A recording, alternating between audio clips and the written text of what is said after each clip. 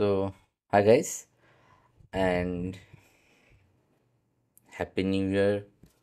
I hope you all are well, and I wish you a happy, prosperous life and a joyful life ahead. So, it's going to be a very short video. In this video, I'm going to show you how you can configure Outlook for your Carbonio Community Edition email account.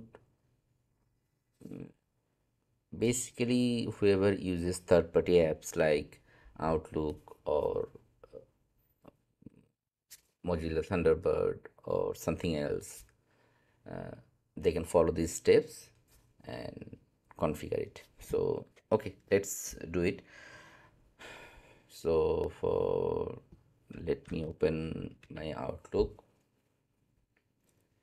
Okay, so this is my Outlook. So right now I can add account from here, or I can add account from the control panel. Like, let me show you. This is the control panel. This is my control panel, and from control panel here is the mail, and if I click the mail and I get this, and from here I can create email accounts. I can add additional data files, multiple data files. So yeah, whatever you like you can do it. So okay, let's add an account from here. Searching for accounts. Okay, by the way, I want to do it manually, so let's click it manually. By the way, let me let me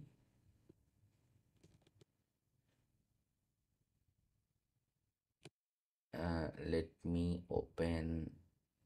Okay, so I'm going to configure this account into my Outlook. Okay, fine. Now let me send a test mail just for a reference. Okay, first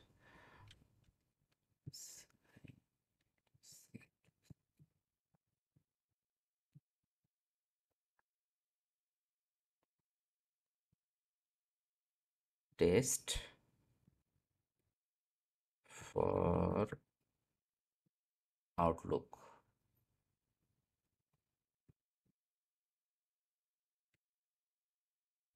Test.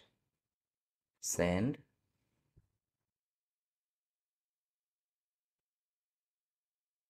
Okay, it has been sent. Let me reply it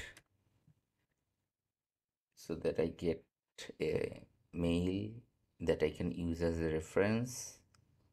And let me wait. Yes, I got the mail.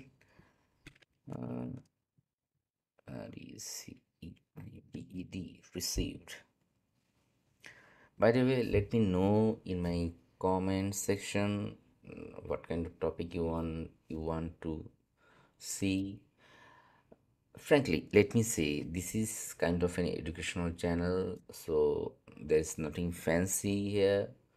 I just try to convey what I know, what I read to you guys. I try to read different blogs and collect information and try to share it to you. So if you wanna see this kind of content, just I would like to request you to subscribe. Many of my viewers don't subscribe. I would request them to subscribe, because only the subscription can give me enough motivation and drive me to create this kind of things. So besides my regular work, I can do this. So just please subscribe. If you like, whether you like it, dislike it, you can argue me on the chat, on the comment section, and yeah, we can bring forth a healthy conversation. And over the time, maybe I will add some diversity in the topic. So yeah, okay, I have replied. Let me refresh it.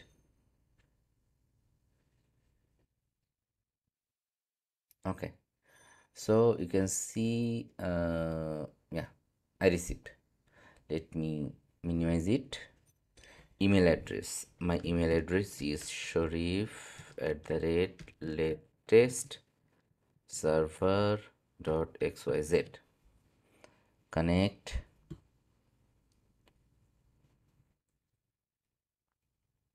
That's why I prefer adding the account from the control panel rather using the settings of the Outlook.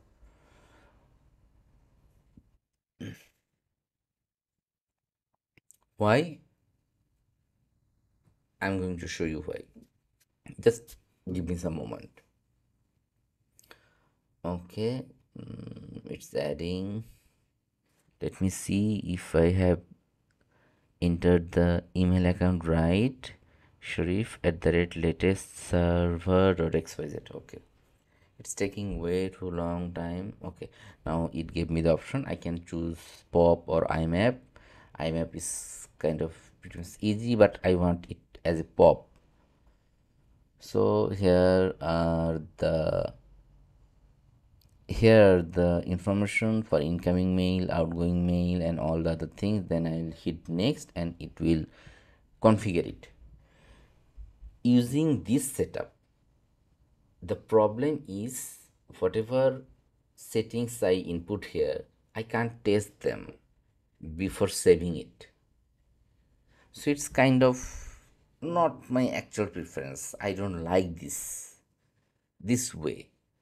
Rather, I would like to go through the control panel. Okay, let's go to the control panel, mail, then the email accounts, new, manual setup, next, pop imap, next, your name. What will be my name? Okay, my name will be Sharif. Okay, then email address is Sharif at the rate latest server dot xyz, latest server xyz pop. Okay, the email, the incoming server is mail dot this one, all copy, then the same one, and the password. Okay, now go to the more settings, general, it is completely okay. Outgoing, I'm using the same smtps as a outgoing server, so I check this one. Then the advanced, here I'm using the port number, let's say 993, outgoing 465. Let's click this one, and auto. These are your preferred options. If you want to leave a copy, you can do it, or if you don't want to leave a copy, you can do it. Both are fine.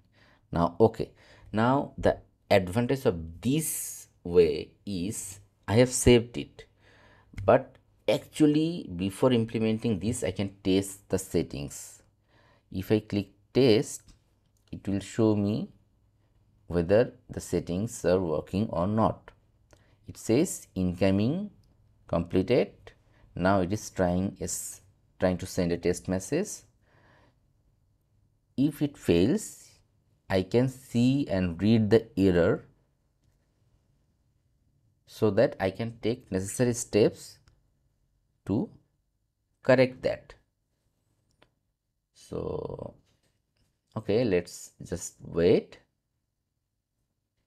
It may take some time because my public VPS is in a different region and the latency and the network connectivity is quite high. The network jitters and all the other things are quite high. That's why if I ping my server, I will get much higher latency time. So that's why it takes more time. So yeah, that's a different thing. So, and it says waiting for response time sending incentive servers. So the waiting time was too high. Okay. Let's see, outgoing server 465. Okay, let's do it 5 or 7.